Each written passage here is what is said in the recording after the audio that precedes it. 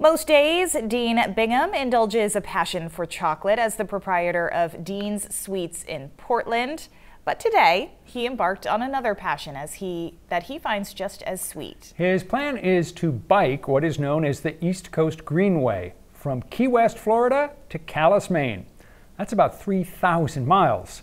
This is his 30th year riding to support the MS Society, and his goal is to raise $30,000. His connection to this cause is personal and goes back decades. My father at the time was living at Deer Isle Nursing Home, and his roommate was a fellow by the name of Charlie who had MS and had had it for probably 30 or 40 years at that point.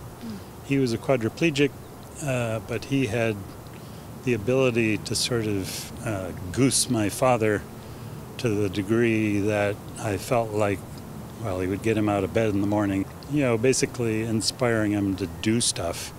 And I felt like Charlie had kept my dad alive probably longer than he would have lasted just on his own.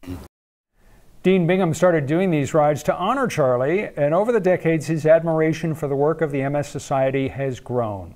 Dean and his wife have been training on their bikes for a few months. She will accompany him on the first 500 miles. He will finish the ride solo, hoping to clock about 70 miles a day. Good for him, because that's a lot. We plan to catch up with him on his journey, and we'll include a link on our website where you can make donations to his ride if you would like to support him. What a great cause, Tim. Nice time of year to be hitting the road. Spring kind of gets those juices flowing and you want to go. So exactly. Perfect time to do it.